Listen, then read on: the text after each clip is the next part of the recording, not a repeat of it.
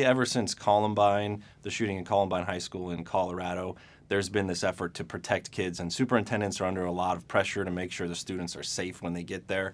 And so they have already been spending money on some of these hardening of the school.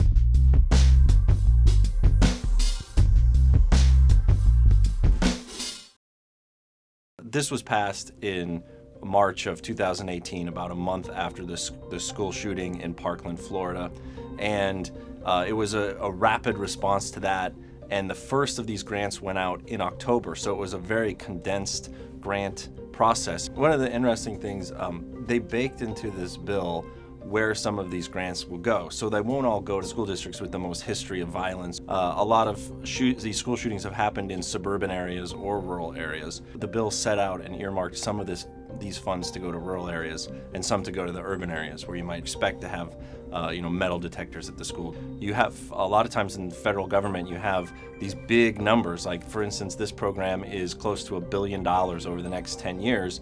But it's really interesting to see where the local agencies spend that money and how they spend it. And that's kind of the strength of a grant program like this, is you're giving money into the hands of local school districts who know what their needs are. Some of this money, this grant money, is going to come up with safety plans and assessments of how safe these schools are. Some schools have never really gone through an assessment and seen what they need to do, and if they need a video camera system or if they need different locks.